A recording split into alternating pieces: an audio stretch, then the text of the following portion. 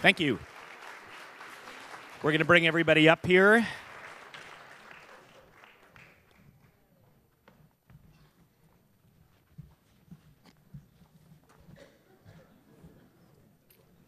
We'll see if this works out, if we have the right number of seats.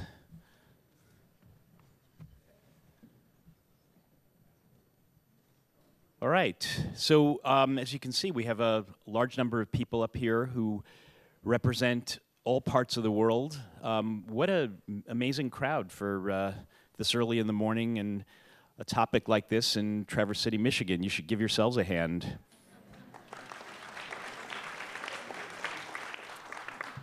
The title of this panel, as you all probably read in your program books, has something to do with foreign. And we've already had some pushback from the panelists about the use of the word foreign because they don't consider themselves foreign.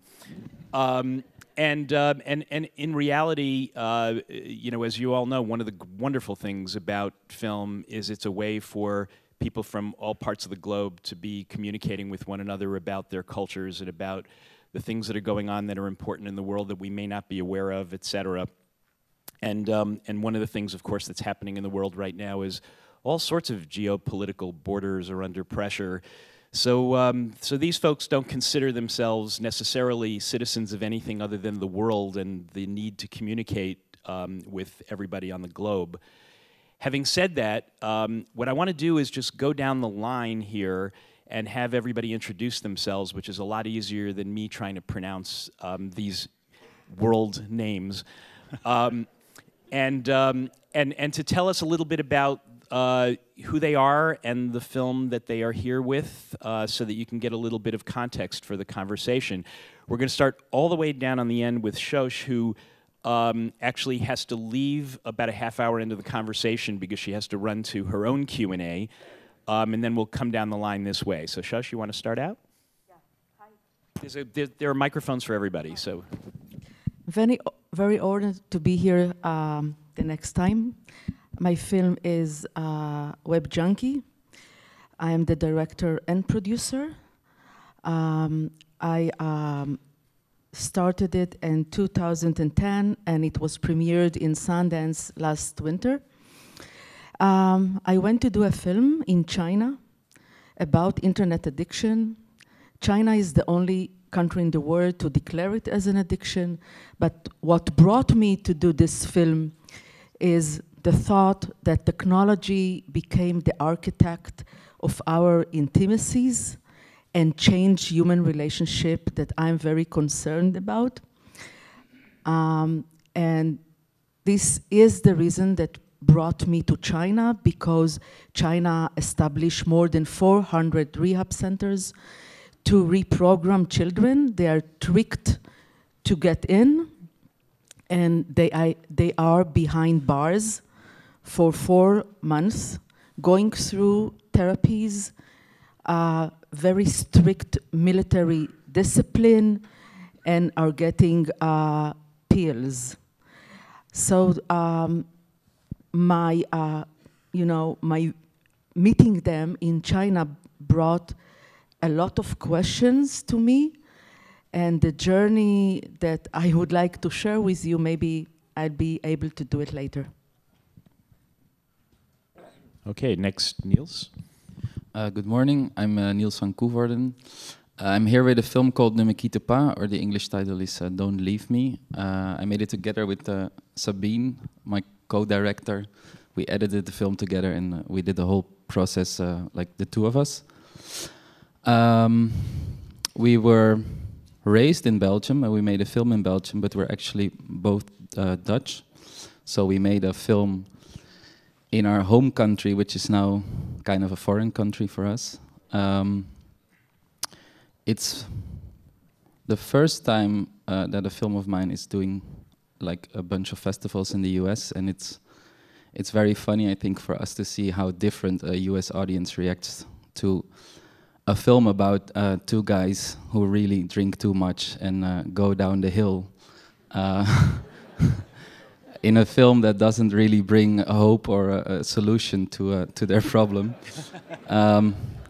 But we had a first screening yesterday morning, and it was really nice to talk with the audience here, and it was really interesting questions that we never had before, topics that were I don't know. It was a really good start of this week. So I'm gonna hand over the mic to my co-director. Hi, my name is Sabine Lubbe. So I'm also for Don't Leave Me or Ne Me Quitte Pas. I think for us it was very funny that well we've shown at a couple of festivals in the US and we got in general we got very good reactions.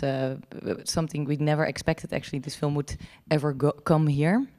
And I think we got one critique, and it was like what you said. It was this film is showing all these problems, and it's not giving any solutions, which we think actually is kind of a compliment. But but it was a critique. So I think for us it was very interesting to see how it's perceived by I mean like the US is very big, so it's very different. Although it's still a very important place where if you can get your film out, it's very important and very good if you get it out in the US. So so we hope if you guys see it, that you like it and you tell all your friends. Thank you. My name's Emmanuel de Merode, and I feel very privileged, very touched to be here because I've never made a film in my life, but I'm not sure why I'm here. But in a way, the reason I'm here is because I was very involved in a film, which is a film called Virunga, which is about a national park in eastern Congo. About 6 years ago, I was nominated by the Congolese government to be the director of that park. And what I didn't really realize at the time was just how difficult it was going to be with the outbreak of a civil war from the national park. And then the onset of another major challenge, which was the arrival of an British oil company breaking into the park and exploring illegally for oil. So these two very major challenges that we had to face. And of course, we didn't have either the ability from a law enforcement standpoint or from a legal standpoint to really resist that. And so it was at about that point, that we realized that I met Orlando, who is a filmmaker. And we came to realize that actually film was perhaps one of the strongest weapons we could use to confront this problem. And for 2 years we worked on this project. We didn't really know exactly what it was going to be until the end. And it turned out to be much more than we ever expected. And so through that, film became a very big part of our conservation and a very big part of our survival strategy in Eastern Congo. And so I've become a very passionate advocate of film, even though I still don't know very much about it. Hi, so my name's Orlando von Einsiedel. I have a very strange German-sounding name, but I'm actually a Brit. A lot of the work I do as a documentary filmmaker has tended to be in West Africa and East Africa, and I've been looking to try and tell a positive story from Congo. And one day I was working in Sierra Leone and I picked up a newspaper, and there was a story about Emmanuel's team and of rangers, and they just rescued a mountain gorilla that had been captured by poachers. And I read that story, and I was really impressed by their sort of brave work, and that they were pushing forward these very ambitious development projects in a very difficult place. And so that kind of optimistic and hopeful story from Eastern Congo really appealed to me. I sent a couple of emails to Emmanuel and said, "Hey, I'm this filmmaker. I'd really like to come make a film about what you guys are doing." And he didn't reply. And so I wrote a few more. Anyway, eventually someone got sick of me pestering them. So I got to go out and I started to sort of film what they were doing and it was amazing following the Rangers and their work, so I set out to make this positive film, and then I'd been on the ground a couple of weeks, and this new civil war started, and at the same time as this, the park had these very serious concerns about what this British oil company was doing, and so I spoke to them about that, and we decided to try and look much deeper into what was going on there. So the film that I initially set out to make became something very different. But if some of you are coming to watch it today or tomorrow, I'd like to think that there's still a very positive underlying message within the film as well. Hi, my name is Jeroen van Velzen, which is a very Dutch name. You normally say Jeroen. I'm a beginning filmmaker. I've made one film before this one. The film I've made at the festival with is called A Goat for a Vote. It's a documentary, and it's set in Kenya. Why in Kenya? My film before this was also shot in Kenya. My dad's lived there, moved there 30 years ago, and I've been traveling to Kenya ever since. So a lot of passion I have for East Africa, especially Kenya. And I get inspired very easily there to make films rather than in grey Holland.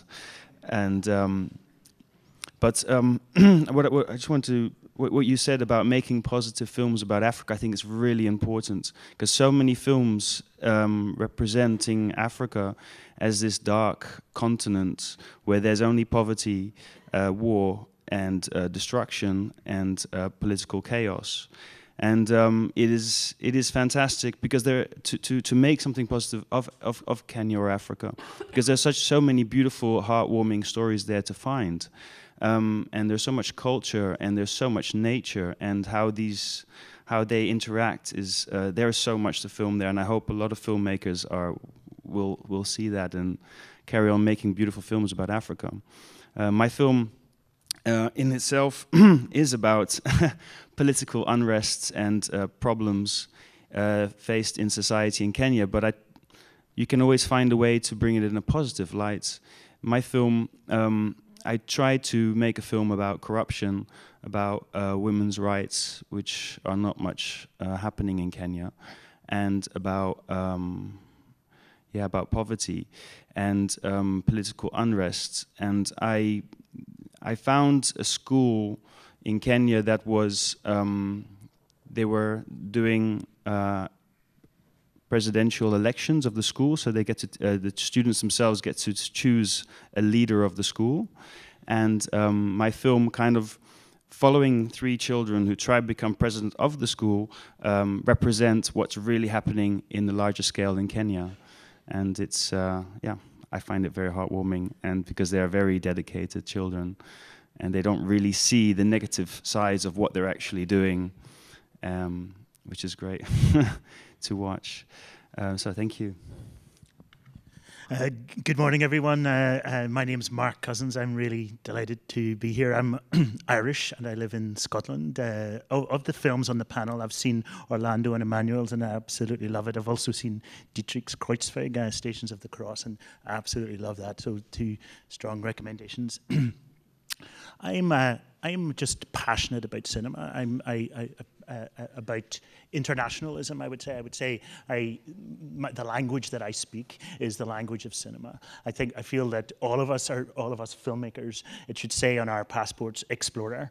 We are these people with hopefully a kind of centrifugal imagination and outwardly directed imagination. That's why we go and make films about places that we don't know, to learn a new language. I think I'm here specifically because there's one film in the festival that I suggested to Michael Moore, and he kindly accepted it. It's called Bag of Rice. It's from Iran, and it's a complete masterpiece, and you'll find yourself sort of crying with joy, I think, if you manage to see it. My particular areas of interest or knowledge are African cinema and Iranian cinema. This idea of foreign, I think foreign is a kind of failure of empathy in some way. Nothing's foreign if we empathize enough, and I think that cinema is a kind of empathy machine. It's really wonderful at helping us see into the lives of others. Oh, well, hello. My name is Dietrich Brüggemann, and I'm from Berlin, Germany. And as he kindly pointed out, I made a film which is called Stations of the Cross. It's the English title. We had a beautiful screening at that other beautiful theater yesterday, after I'd flown in for 24 hours or something. So the film deals with Catholicism, and as Michael Moore put it, the Mel Gibson wing of the Catholic Church. So if you want another chance at seeing it, you have a chance on the Sunday night, and yeah, that's it to start with. Hi, I'm Sandra Martin. My film is La Gran Familia Española, or Family United. I'm so glad to be here. I'm going to speak in Spanish, sorry. Sorry. Estoy muy contenta de que hayáis seleccionado esta película de todas las españolas. Creo que es una buena forma de acercar la cultura española a una cultura tan distinta como esta. I'm really happy to be able to bring this very Spanish movie to another country so everybody can see what Spanish culture is like. Y bueno, la película habla sobre la familia, sobre todo, sobre la importancia de apoyarse unos a otros, sobre cómo se compone una familia, cómo se descompone y cómo se vuelve a recomponer. The movie is about a family and how we can make our own families, and families fall apart and we rebuild them. And creo que es una pequeña película que quiere sobre todo dar un poco de luz, olvidar los problemas y hacerte pensar que, no sé, que siempre hay alguien que te va a estar ayudando, ¿no? That there's always the hope that somebody will be out there to help you, and that it's a lighter film. And ¿qué más? No, que es una película muy bonita, muy familiar. It's just a very nice movie.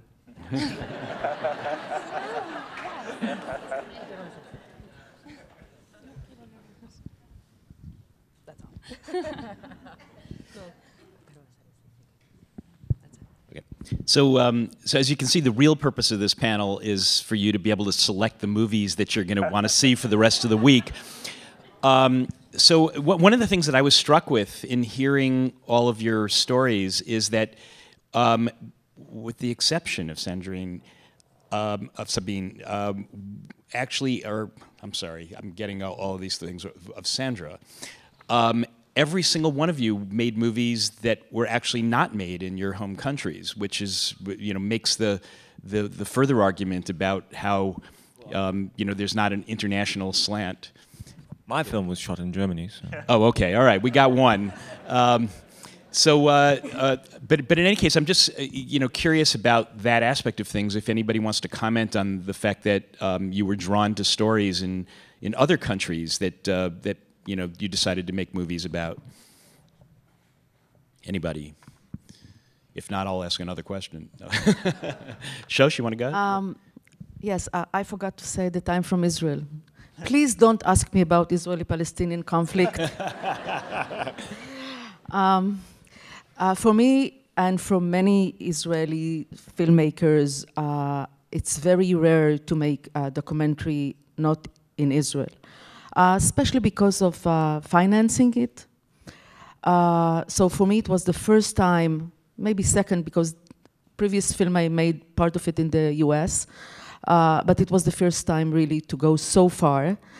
And it's very difficult, especially when it's China. It's not your culture. You don't understand the language. It was very difficult, but very, very interesting.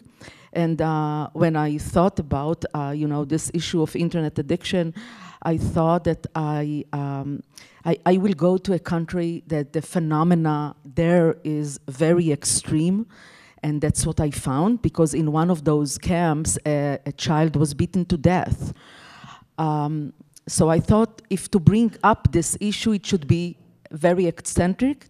And I think that China today is a mirror to this problem of internet, if it's an addiction or not, this is not now the main question, a mirror to, you know, an issue that the Western world is facing. But usually Israelis work in their homeland. Mark? Yes, I think there's always been a strong tradition of the kind of the migrant filmmaker, the emigre filmmaker, the sort of mendicant friar, you could say, filmmakers wandering around the world with their cameras, looking at places where they were not born and did not grow up. And one of the reasons is that I think that cinema has got this incredibly brilliant, precocious ability to be a window on the world, to throw open the casement and look outwards, to be outwardly directed. It simply is wonderful at capturing somewhere else and showing that somewhere else. And so if you're a filmmaker, lots of filmmakers are attracted to that property of cinema, which is the window. We often talk about cinema being like a mirror that reflects ourselves, that shows us our own society, but the other great metaphor is the window. And so that's one of the reasons, I think, why filmmakers go elsewhere. And how difficult is it for a filmmaker to step into a country that they have no personal knowledge of and just start making a movie? I mean, navigating that must be difficult, right? Yes, very, very, very difficult. I mean, in my case, I couldn't bring. I made this film without the government permission, Chinese government permission. So I needed, I couldn't bring with me a crew, so I needed to use a local crew. By the way, after the film was screened in Sundance, Chinese government heard about it. The reaction was, again, the West is accusing us of human violations, and they closed this specific camp. So, to work in another country, yes, you have a lot of, production issues, and mainly it's to manage in a very, very different culture. Well, but I think it's definitely true. It's always difficult on a practical level or productional level to do, but it's also like for yourself, or I think like how you look at the world. Sometimes a more exotic place it's so much easier to get touched. I mean, in your own place, you're stuck with all the practicalities of life. And if you go somewhere else, sometimes it's so much easier. I think like what Jeroen said, like if he's in Kenya, he can see things, it's brighter, it's nicer, it brings more reflection maybe in your life if you see things that are more strange to you. I think like when you're in your own country, you've just got like daily things to deal with. So maybe that sometimes gets in the way to keep your window more clear. I'd add a different point. Yes, for sure. Working in Africa, which is mainly where I work, there's obviously lots of different difficulties if I was to make a film in the UK. But there's also specifically in our film, which has a very kind of journalistic, investigative angle, and some of the things we were investigating carried quite a lot of risk.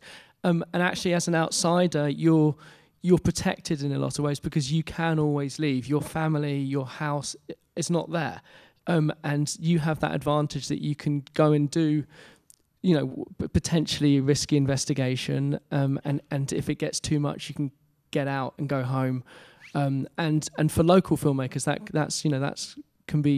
is very, very difficult. So there is an advantage on one level.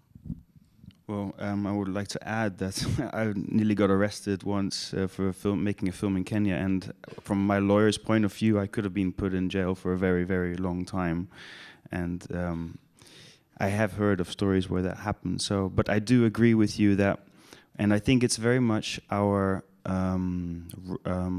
obligation that if we step into somebody's life, and I think that's also with films we make at home, is that we are so much of people, especially I think abroad, because we bring our own cultures, our own way of looking at them, and you want to kind of film or tell their story. I'm a really human interest filmmaker.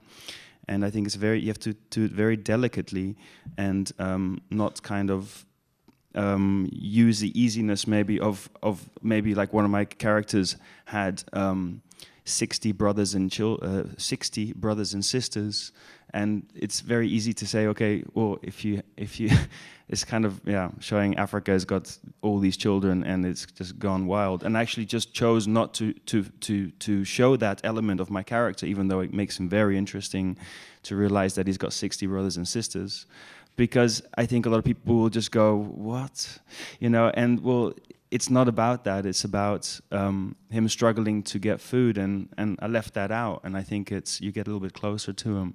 So I think you do have to kind of watch what you use, what you tell of people, and but I do find it I do find people very much worried when I go and film them, that they're worried that I show the wrong things of them, and it takes me a lot of time. I think the best films I make is when I spend a lot of time with them, preparing them and explaining who I am as a filmmaker and how I look at that person. And the more I can do that, the more the person can open up to me and be himself. And I think that's the most important part. Yeah. So let's turn this around a little bit and talk about why you're all here. I would imagine that many of you never heard of the town of Traverse City until you got the invitation to come here, and just in the context of the reason why you're involved with films to begin with, and wanting audiences to see your films. I mean, why would you come to a place like Traverse City, to this film festival? What's in it for you?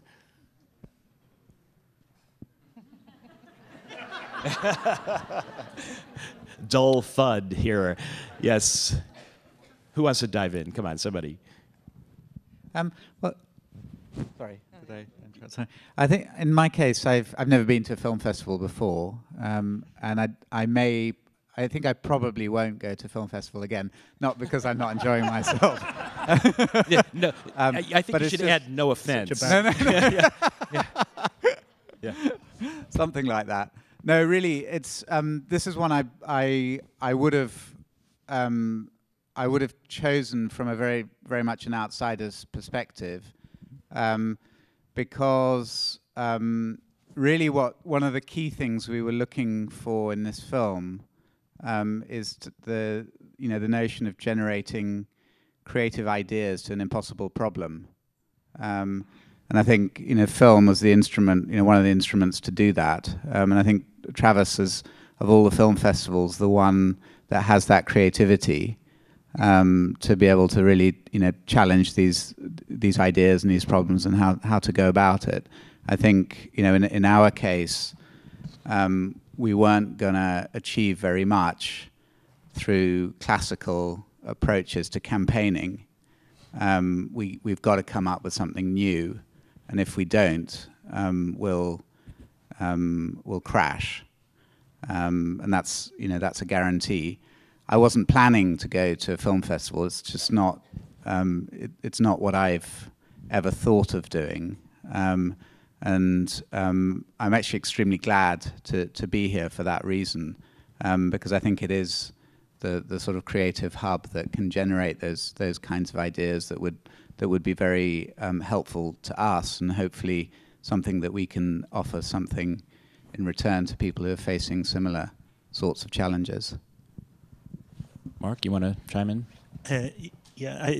We travel a lot. We travel around the world with our films, and people, when you get somewhere, people say thank you for bringing your film, and what you want to say is, no, it brought me. It's like the film takes you by the hand to different places. And then you come to a place like Traverse City and you encounter a hunger for cinema. This is my third time here. This incredible desire to be nourished by something beyond the rather limited range of movie food that we get throughout the year. And that kind of a desire to be, that hunger, like as you said this morning, like how many of you have turned out today, that has that's really exciting. That then nourishes us. You know, I feel that there's certain film festivals like this one. There's one in Wrocław in Poland, which is so inspiring. Also, Telluride in Colorado. There's film festivals around the world that don't feel that they're there just as a kind of shop window, a kind of retail outlet for the film. That they feel as if they've got deeper roots than that. They're about community building. They're about reaching out, etc. And this one, so that's specifically the flavor of Traverse City, I think. Yeah, I mean, one of the things I'm getting at is the larger question of what the role is of a film festival in the life of a filmmaker, a film. You know, obviously, you don't make films with the idea that they're going to sit in a closet. You want people to see them, and festivals have an important role in that regard. And you know, I'm just curious, all of you, in terms of just your general festival travels and you know, what you feel like you're achieving, you know, for the films themselves and for you personally. Sure. So this film fits into Virunga fits into a wider campaign to try and protect the Virunga National Park. And just to tell you a little bit about this park, it's Africa's oldest national park. It runs along the border between Rwanda and Uganda and sits in eastern Congo. It's one of the most biodiverse spots in the world, and it's also home to the last of the world's mountain gorillas. And on top of that, what I think is particularly special and unique about Virunga is it's very people focused as well. The park isn't just protecting animals for animals' sake. It's using its resources to try and help push development for people in Eastern Congo, and hopefully with that comes further stability and lasting peace. And you know, the park faces many threats, and the film documents those threats. And as I was saying, it's part of a bigger campaign. There's elements of that campaign which are legal, there's elements which are political, but the film fits into a public awareness campaign, or the public awareness element of that. And so you know, we've been taking this film around and screening at lots of film festivals, and it's to try and show as many people in the world what's happening in this park and try and get people engaged and motivated. And it's not just to protect Virunga for the people on the ground and for the animals in Virunga. It's also it's about much bigger things, because what's happening there is really it's urgent and precedent setting. You know, such a small percentage of our planet is protected under UNESCO World Heritage Site status. These are parts of the world where, you know, humanity decided we should not go and destroy for oil exploration or to build mines in these places and what have you. And if humanity lets Virunga fall, you know, if we let this place fall in the face of shadowy business interests, which is what's happening there at the moment, you know, what is left? What's sacred? You know, when will we destroy Yellowstone or you know, or push forward the destruction of the Great Barrier Reef? So that's why we're here, effectively. Anybody else? Well, I heard Yellowstone is a huge volcano, so one day it's going to destroy itself. Well, but I'm digressing. Why do filmmakers go to festivals? Sorry. When I think about it, I come up with 4 main reasons, apart from the basic joys of traveling you always experience. And that is just to analyze it rather coldly. It's 4 reasons. It's, I'd say, prestige, business, mingling, and audience interaction. And that's the 4 reasons. I mean, prestige you get in certain festivals, like the top-notch ones, like Cannes or Berlin, or you play like Venice competition and you win something, and that kind of course, it boosts your career. It's like in a computer game, the avatar you play has got some new powers. So that's prestige, but that's only with like the top-notch film festivals, and then it's business. Of course, when you have distribution in some country, like the Spanish distributor, they bought our film, they're going to release it, so they tell me, all right, you should go to that festival because that journalist is going to be there, and we might do some interviews there, and this guy's really important, and he loves your film, and he's going to do something for us, so it's better if you go. So that's business. And then there's, of course, mingling, like bumping into other filmmakers and having conversations and sometimes making friends, which is really a part I do love. I mean, sometimes it's always just the usual conversation. Oh, I haven't seen it, but I heard it was brilliant. So But sometimes you really do make new friends at festivals, and then it's always audience interaction, which is of course always fun. I mean, it's so different in all those parts of the world, and you really see how films make a connection between you and those, in my case, fictional characters, and you real characters.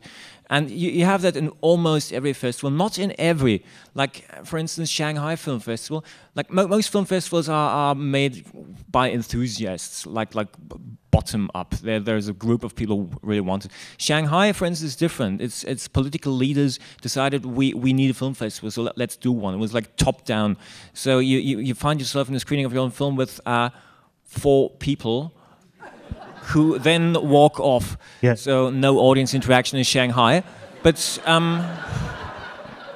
this is better.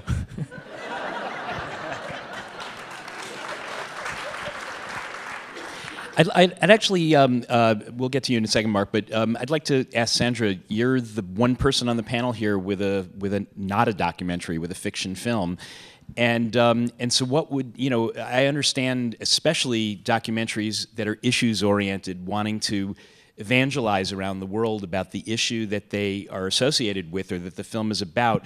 But for a film like yours, why would you travel to a film festival like this? You came a long way to be here.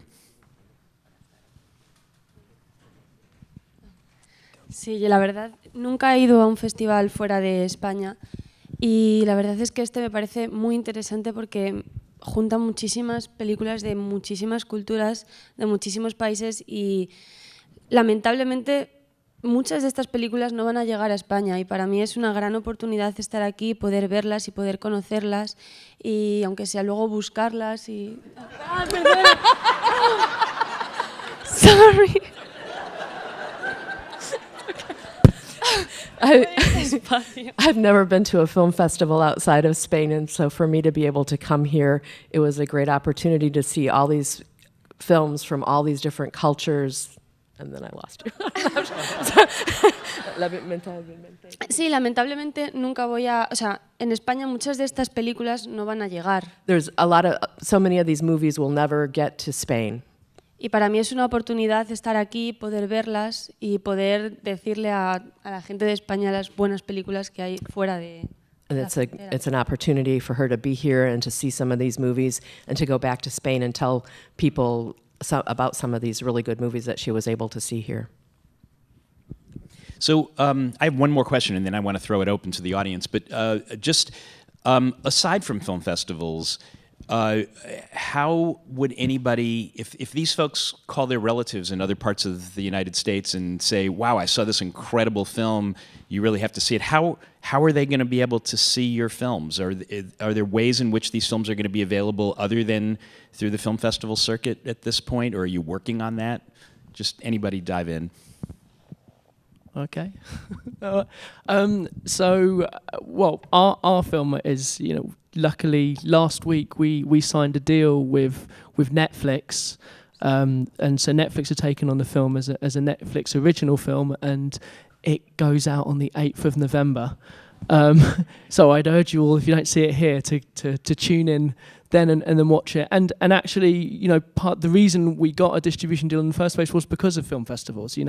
It's at events like this where people who work for programmers like Netflix or HBO, they come to the film festivals to watch the films.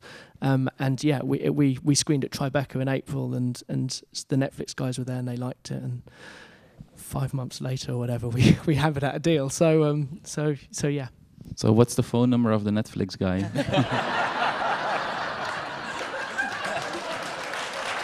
We'll pay you.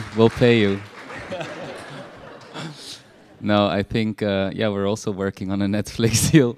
No, I think we're still kind of in the last phase, in the middle phase of festivals. And I also just wanted to say about the festival thing is that I think for us both, traveling festivals is also a way to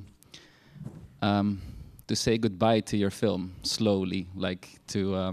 It sounds a bit strange because you're working with a film and with characters for us it was a 4-year process now, and it's hard to say goodbye and start something else, or to do another film with the same intensity at the same time.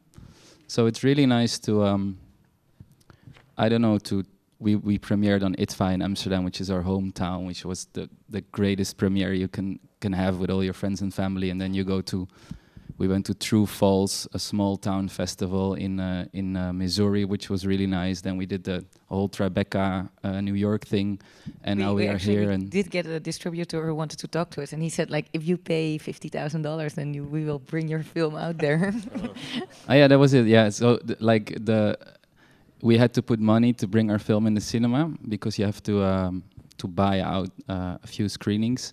And then we asked him, like, what can we lose and what can we gain? And he said, yeah, you can gain like $150,000, and worst case scenario is that you lose $30,000. But for a beginning filmmaker, like, we don't have $30,000 to get our film out there. So the only way would be crowdfunding, and we crowdfunded the start of our film. So we were kind of sick of crowdfunding. Yeah, and I think our film is also because it's not there's no urgency at all. Although it is a documentary, it's really for people who I don't know, like, I think it's a very beautiful and funny and touching and sad story, and it's very real. So there's no commercial aspect to it whatsoever. So it's very difficult to get the film out there because it doesn't fit any profile. That it's not super feel good. It's not very subject driven. It's documentary. I think probably if we would put it in a fiction genre, it would be maybe easier to sell it.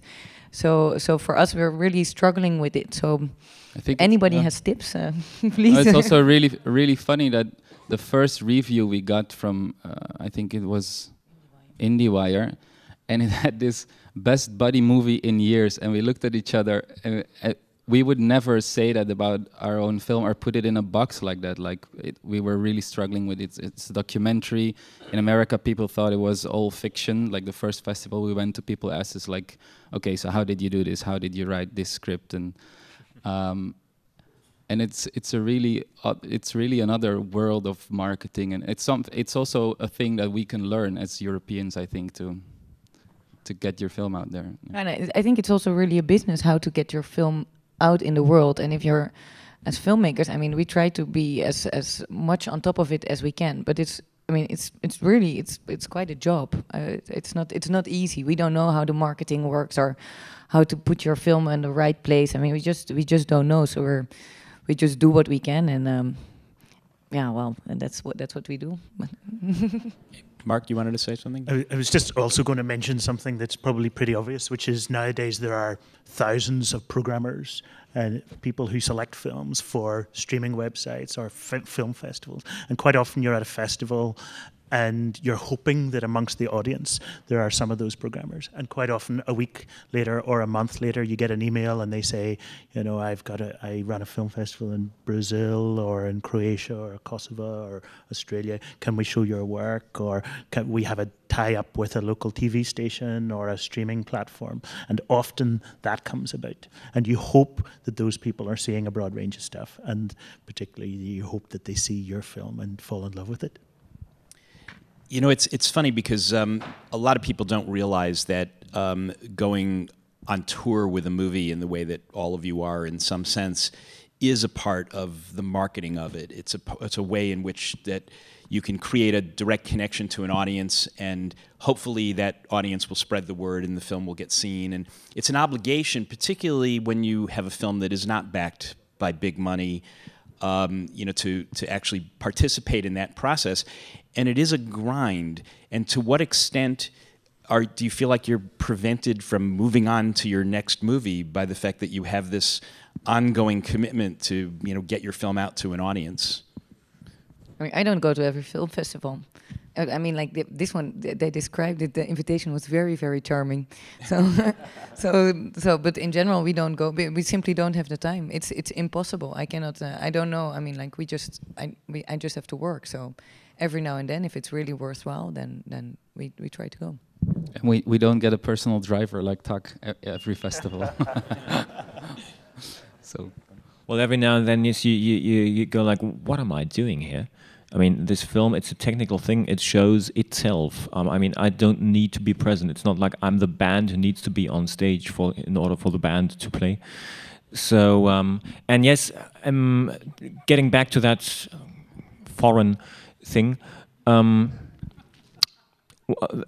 It's nice to go to film festivals and have all this international stuff, but on the other hand, you have a local market and you have a local business, and every country creates some kind of system how films are made and financed and stuff. And every country is different, but the only common thing is cinema is expensive, so there's always someone who decides about the money. Whether it's private equity like in America or it's like more or less state-funded part of culture like in European countries. So what people often forget when they go like, oh wow, I'm going to 100 festivals, is still a thing you need to do is support your local market. So the films I made before this one, they went to a couple of festivals, but not nearly on that scale that's happening right now with this film. Still, they did well in Germany, and they connected to an actual audience. Because the other side of this festival thing, it's kind of a bubble. You get lots of films on this festival circuit that you never see elsewhere, and that never really connect to any kind of audience. So I'm always kind of ambivalent about this whole festival thing. And you see it in Europe, every country has really a cinema that it's divided in two parts. We have the cinema that only talks to local audiences, like France and Germany and every country, all the Balkans. They have like mostly comedies that don't travel. You can stop them at the border. No one else understands them. And then we have this kind of more art-oriented cinema that goes to festivals and is kind of respected, but there's not much business in there. So I've been thinking about working that kind of ambivalence. But my earlier films, they were kind of in the middle of that gap. They were like audience friendly but not stupid. So this one is going to all the festivals right now, which is cool. Didn't have huge audience figures in Germany, and still right now I'm really thinking about making the next one, probably set up to shoot in November and December. So you'll meet me at the very tail end of the whole festival tour, and after this I'm going to sit down and do the next. Yeah. I'm just at the beginning of this. Is actually my first viewing. It's my international screening of the first viewing of this film, my film. And what's also really interesting to see is it's so different when you start your film or when you've end up in many bubbles with your film at the end of your festival, when the film is running the festivals at the end. In the beginning, I find it, and I'm sure everybody probably agrees with me, you've spent so much time making this film that you just don't really know anymore what kind of film you've made. This is, with me, very much most of the time. So I'm dying to sit in the cinema with a bunch of people who are going to watch a movie, normal people, not filmmakers, not my mother, who says everything is fantastic. So, and then really you get to feel, people start laughing all together, or hopefully they do. You really get a sense of what the film is communicating and when and where, and then you start to realize, oh yeah, I am a filmmaker, or this really does work. And it really helps you a lot, helps me a lot to understand what I've done and to get the energy to make my next film, I think, yeah. And I might add that in an age where things are heading in the direction of people consuming most of the work that you all do on Netflix or on cell phones or whatever, that the opportunity to see your film on a big screen and to interact directly with an audience is a completely different experience that is offered at festivals that you wouldn't get otherwise. Okay, I want to open up for questions. We have one over there, yes. Use the microphone. It's not a question as much as a thank you to all of you, because I'm really struck by your dedication and commitment. And Mark, your comment about films that you make can make us empathize more with other countries, and the country does not seem as foreign. And I just really want to thank you. I can feel your passion and your commitment and how difficult it is. I might add, can I say something about Mark for a second, since you brought him up?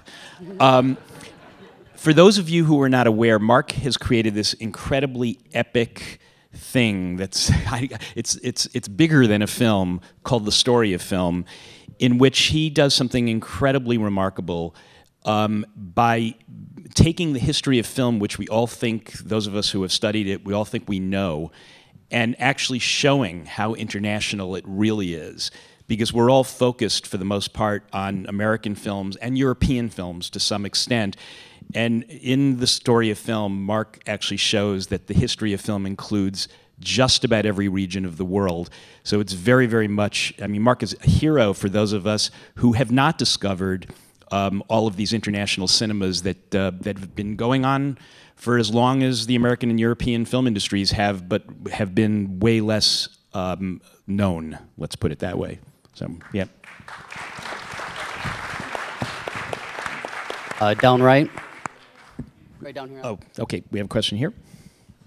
Thank you, Mark. But Dietrich, you've got such a great sense of humor. How did you choose your topic for your film? Well, the topic kind of chose me. The great Walter Murch, some might be familiar with the name. He wrote a book where at some point he says, it's about the art of film editing, but it's about kind of everything. He says, in the really good moments, you feel like it's all making itself. You have nothing to do with it. And these are the truly great moments where something kind of creates itself. That was a bit what happened with this film. It just made itself. So, of course, we had some experience with that subject matter, with the topic. Had some like guest appearance in the Mel Gibson wing of the Catholic Church when we were kids. So we didn't need to make much research about that. And then at some point the idea just popped into my mind of using those 14 stations as the shape of a film and kind of perverting that from Jesus suffering from the evil world to a girl suffering from religion. So when this idea had chosen me, I had to make it. We have a question down there. Yes. First, I'd like to thank all of you for being here. And it struck me 10 years ago when this festival began, our biggest question was, well, where can we see these? Documentaries were so obscure in being able to see them. And now we can say, Netflix, HBO, we can find them if we look for them. And so don't give up hope and don't stop making them. They're so critical. And also to Emmanuel in Orlando, thank you for doing what you're doing. I've been to the Virunga National Park in Rwanda and was drawn there by a film, Gorillas in the Mist. And so what you're doing, and that was a long, long time ago. So what you're doing, I think, can reach and stretch and really touch and make a difference. So thank you, and thank you all for what you're doing. Question over here. I'd like to direct this question to the team at the end that made the, quote, buddy movie that you don't think is a buddy movie. And I can see why. We have a problem in our country, you know, with guys, mostly guys, sleeping under bridges. And in my town, we've got some nice forests around. They live in the forest. They're not invisible people. They are in one way, but they come out on the streets at intersections and looking for work, or they're drunk, or they have mental problems. Most of these people are veterans. They came back from Iran, Iraq, and all of the hot spots that we send troops to. They come back, and the VA hadn't done a really great job. Are you aware of all that? Is there a relationship between what these two fellows are doing and our problems here? I think the relationship is maybe that some people just their lives turn out differently than they have thought. I mean, no matter, maybe you were a veteran, maybe you were a truck driver. I don't know if it really matters. Or for me, it doesn't really matter. I mean, it's just they chose this life, or maybe it chose them, and they try to see it as freedom. And I think it is also a certain kind of freedom. They are not bound to any rules of society, but it's also because they place themselves out of society. So they also have a lot of disadvantages from this. So I think for us, we try to look at them as really being human beings with all their I would say ambitions, but maybe in their case it's more non-ambitious, and maybe it's also something that we can learn from. I mean, like, that's what we were looking for. It's like they chose this life, so let's just look at them, what it means. It's also I remember that in terms of marketing, at one point we said that our film is an ode to failure.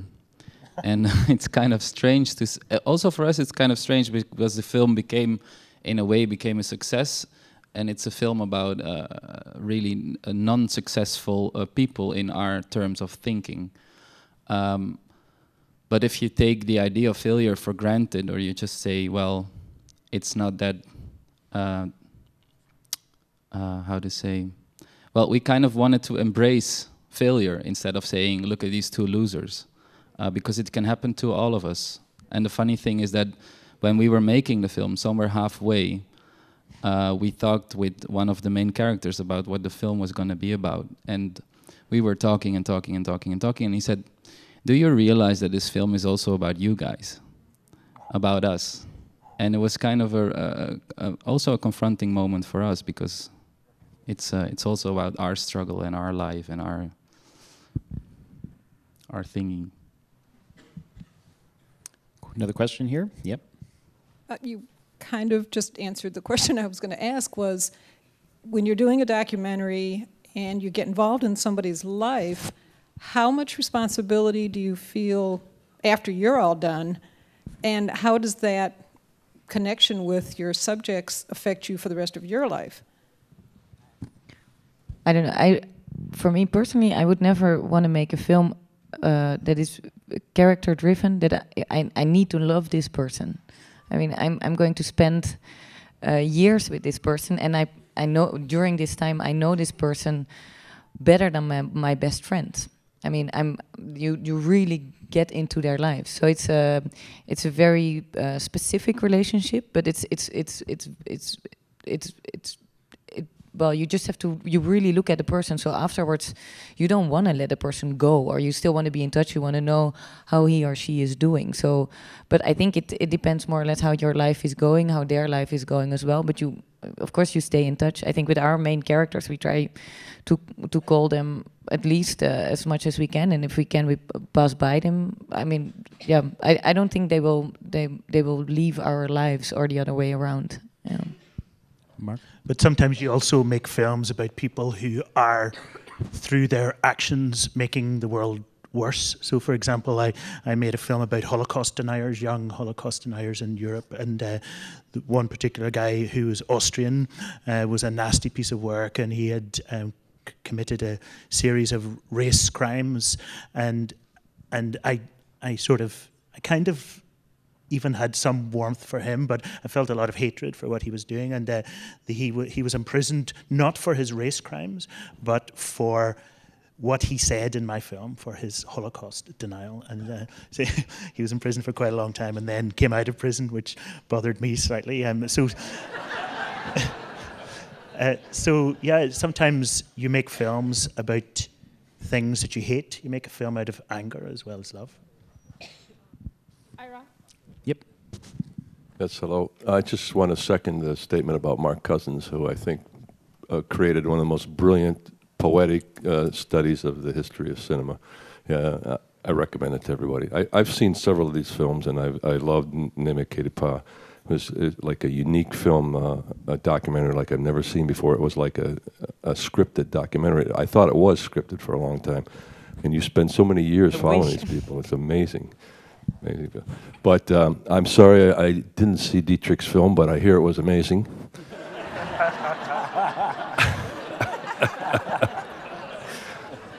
I did see Virunga, and I have a question for you.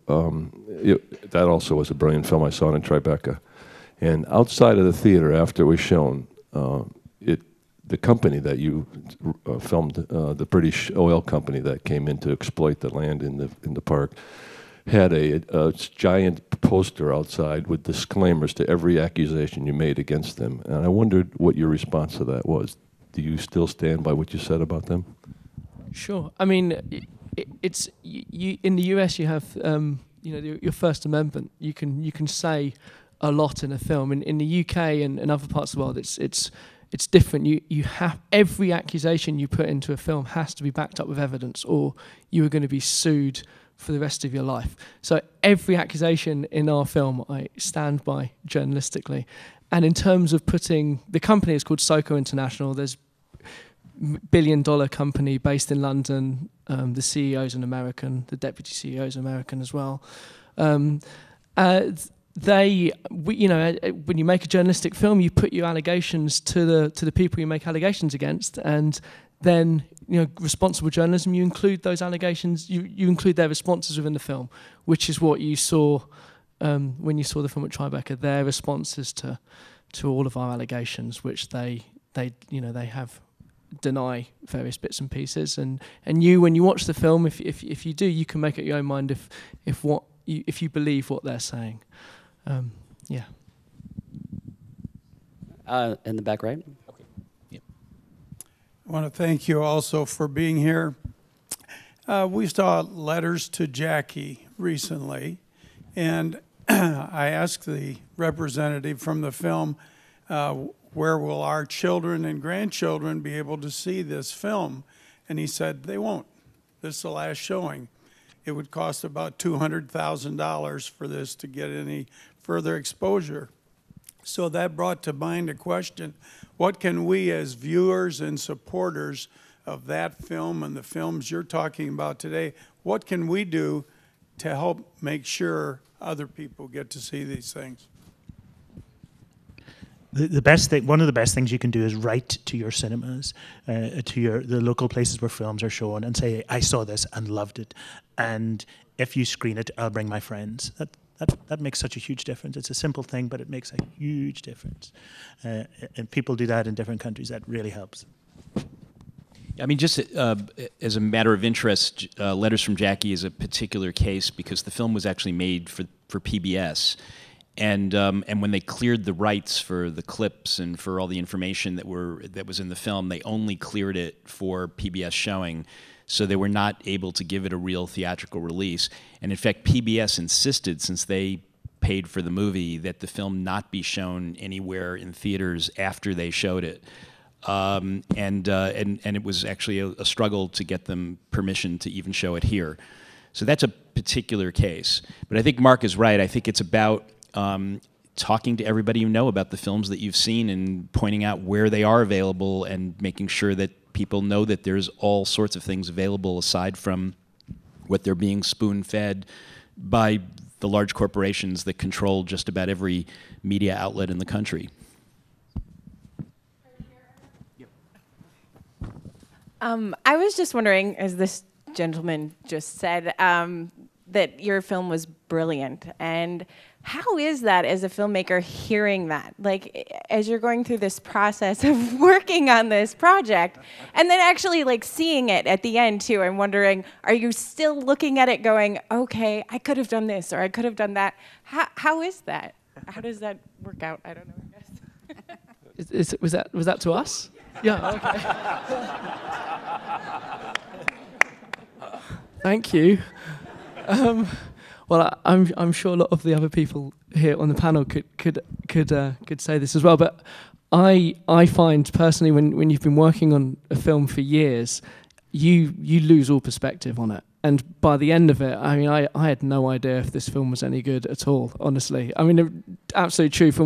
And you know, we got into Tribeca, which was our world premiere, and it was a mad rush to pull everything together. And on the night it screened, the first night, I watched about 10 minutes and then realised the subtitle was missing. And I was like, oh God, it's awful. And I left thinking, you know, I went outside and had a drink and came back and everyone seemed to like it. And I mean, you know, it was incredible feeling to feel that you hadn't, you know, I mean, you know, Emmanuel and the team had put a lot of trust into us to make this film and tell their story in the correct way. So it wasn't just a creative thing as a director that I wanted to make a good film. It was also, there was a lot riding on it. So I cannot even describe to you how nice it was that people didn't throw tomatoes at us. We're here on the far right. Okay, question, yeah. Just curious, as a professor, I teach a class on contemporary aesthetic issues, and we deal a lot with the idea of the other and multiculturalism in our classes. and you've been listed as foreign filmmakers, number one. You've also chosen to be documentary filmmakers, which makes you the other in terms of economics. Sort of like with fine artists, we're not doing it because we want to make money. We're doing it because it's something we feel the urge to do. Could you address what it's like to sort of be the other in American society that is so exclusive when you're coming from countries that tend to be inclusive of the other? To be excluded is the norm around the world. If you're black or poor or female or gay, most people are excluded most of the time, and it's those lucky rich white people often who haven't been excluded, and they should be, because it does you a lot of good. When there's a threshold and you're not allowed to cross it, it makes you reflect. It gives you a kind of awareness and a sense of perhaps what everybody experiences, which is extremely valuable. So it's like embrace the other, embrace we can learn a lot from like queer politics, for example, which says, yes, we are other and we want to be that way, or in the music world, what David Bowie did, I am a Martian from outer space, I am from another planet. That's how the human condition feels in some way. So why not think of yourself a Martian and all the rest of us equally so? We're all, planet cinema.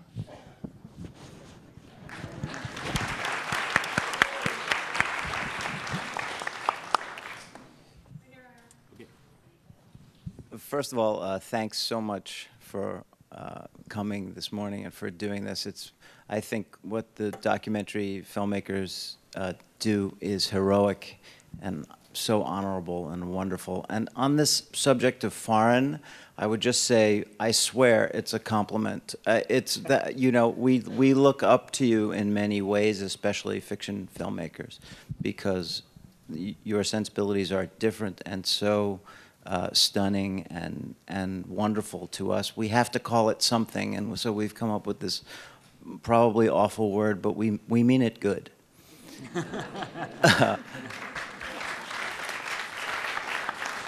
My question is for Dietrich and Sandra, who I believe are the only fiction filmmakers on the panel, and it's simply this: how would you characterize in your travels the differences between the audiences in your home countries and the audiences here? Well, particularly with this film, there is no difference. It's actually always more or less the same. Seems to open hearts in the same way everywhere. Well, I haven't been to like totally different cultures with that film. I haven't been like in Central Africa or in India or China or something. So maybe it might be different there. But all the largely Western world I've traveled with that film, it's more or less all the same everywhere, which kind of gives me hope that the human universals are maybe stronger than what divides us. To finally also make a kind of inspirational statement on this stage.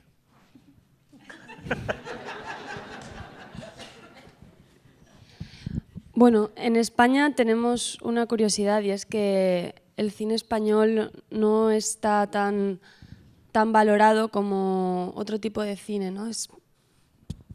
In Spain, Spaniards tend to look at other cinemas rather than Spanish cinema as being more important, as being worth more. A la gente que le gusta el cine le suelen gustar las películas españolas y tienen una buena reacción. Spanish people who like cinema enjoy the movies, and they have enjoyed her movie too. Y aquí veo que, bueno, tal vez porque es un festival de cine, pero veo que a todos os encanta el cine, y la verdad es que no me esperaba para nada la reacción que ha tenido aquí la película. Perhaps it's because it's a film festival, but she wasn't expecting the reaction that everybody had to the film. People have enjoyed it so much. Tenía mucho miedo de que no gustara porque al ser otra cultura y al hablar de temas tan tópicos en España, pensé que no iba a gustar o que no se iba a entender del todo. She wasn't sure by bringing the film here if the themes would translate into another culture, if the audience would be able to pick up on some of the topics that are very nowadays happening in Spain. Y estoy muy contenta de que haya gustado según lo que me han dicho, ¿no? And I'm really happy that everybody's enjoyed it so much. At least that's what they've told me, and it's true. How many of you saw the film on opening night? Okay, there you go.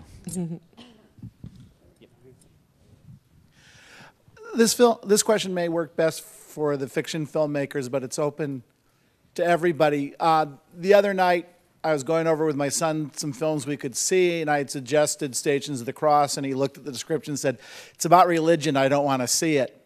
And I'd found a film review that points out the very formalistic structure of the 14 different takes, and suddenly he's very interested. So I wanted to ask a question about form. How much, as filmmakers, do you let form help you structure the way you shoot your films or edit your film or design the film? What age is your son? 26. 26? Oh, I thought you were going to say 6. I was going to say definitely go to the... I mean, there's no such thing as pure content. It's as simple as that. There's no such... It's a fallacy that there's... Everything is shaped. Everything has form. And as a filmmaker, you know, Dietrich says the form, once he had the idea of the 14 shots, you know. Some films are more content-driven and sometimes more form-driven, but there's no such thing as pure content. Well, there is, and there is not. You know, in the 20s, we had abstract cinema, which was like only shapes moving around with no camera use, just animation of, but no pictures of nothing, just stripes and triangles and circles, and that was pure form, I think. And pure content would essentially be not making the film, but just thinking about the people in your head. That's pure content. So. From that clear extremes, it starts contaminating each other, and there's no clear answer. There's just random ramblings, as you see. You know the great documentary filmmaker Robert Drew died yesterday, and he devised the idea of the mobile camera where you could film JFK, and he said that he was removing the form in some way, but he wasn't. He was just creating a different type of form, and it now looks very clearly like form. But I think the categories are useful. We shouldn't discard them. There is no clear distinction line, but still it's useful to have those categories, you see, just by terms of communicating with your cameraman and stuff. Right, to the left over there. Yep. I was going to ask, in regards to filmmaking as a whole or storytelling, what was the most important lesson that this film taught you guys? How to make a good film, how to make a great movie. Does that make sense? Anyone? Biggest takeaway from this process, All right. this project, this particular I'm project. just going to do it. Maybe it's very general, but I think at the end it's really do what you want to do. Don't make any concessions. Like you don't have to listen to your sponsors or your... just do what feels good and take your time for it. I think for us it was very much take loads and loads of time and do until you get it right without any concession.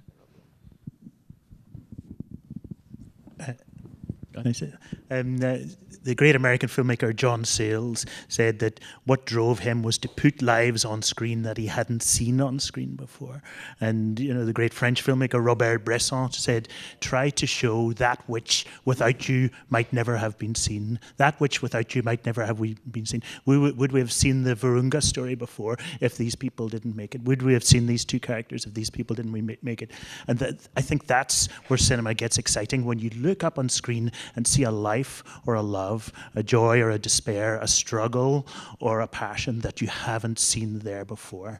And so I think that's the driving force, you know, and that's what people who are making films should be asking themselves. Has that been up there 100 times before? If so, why bother? But if it hasn't, then bother. I kind of disagree, but agree. Seems to be a theme. Yeah. I think coming to the idea of form, I think every story's been told, I think 100 times, 1,000 times. Everybody's telling the same story. And this is the fantastic thing about international filmmaking, is that cinema is like a means that everybody can understand what they see. It's like a universal language. And I find we're at the same time, just to explain, give you a nice example. My film I made before was called Wavumba, which is about an old fisherman living on a small island. And I went, after making the film, I showed him the film, and he'd never seen a moving image before. So I wasn't actually sure if he would understand what he would be seeing.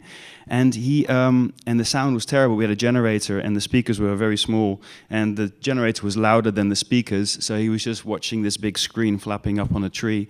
And afterwards, he just kind of came to me, and I asked him questions to kind of say, so did you understand this, and that? And he understood more or less all the major lines in the film. And I was really amazed about how cinema is an international tool to tell a story. But I find also what's great is that we're always making the same stories, but form allows us to find new ways to retell the story in a different light, so that we can communicate a story which we can all respond to or feel close to, and get really connected with the story. But I think about British cinema before the depictions of working class life were up on screen. Before that, British cinema had been showing a kind of very middle class worldview and very middle class milieu. And so there are always different types of human beings that haven't been there before. If you go deep down, if you're talking about the simple basic story structures, like the fables, yes, but in any other sense, like the kind of social realities, there are loads of social truths that have still not appeared on this luminous screen, which is now 130 years old, and they still haven't got there. Why? Yeah, that's great. And you know, the thing is also, it's going to keep changing. Like, there's going to be new social structures will keep coming, and they also have to be told. So there's like an endless array of stories to be told and people to show on the screen, which is completely true. And think of, given that a number of people have worked in Africa here, think of what Africa was on screen before the great African filmmakers, before Sabine, before Mombeti, etc. Yeah, sure. It was Tarzan. Yeah. You know, and then filmmakers themselves from Africa started making work, and it was like fireworks on screen. It was suddenly the scales falling from our eyes, you know, and Ousmane Sembène, the great Senegalese director, said, "We do not tell stories for revenge, but to find our place in the world." And I thought that, especially for West Africa, that has been cinema has been a crucial part of it finding itself in the post-colonial world. You know, so that kind of incredible newness. It's like the screen is freshly fallen snow, and no one has walked on it yet. That's the magic, I think. Well, imagine how much more fun this gets after these guys have had a few drinks. What do you mean after? I've already got a few beers in me this morning. We have time for one more question. Here we go. I'd like to ask Sandra how she got the idea to make her film.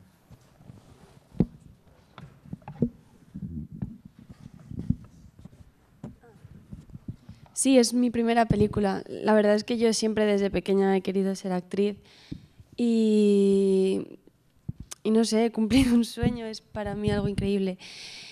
This is my first movie, and it's been a dream of mine since I was little to be an actress.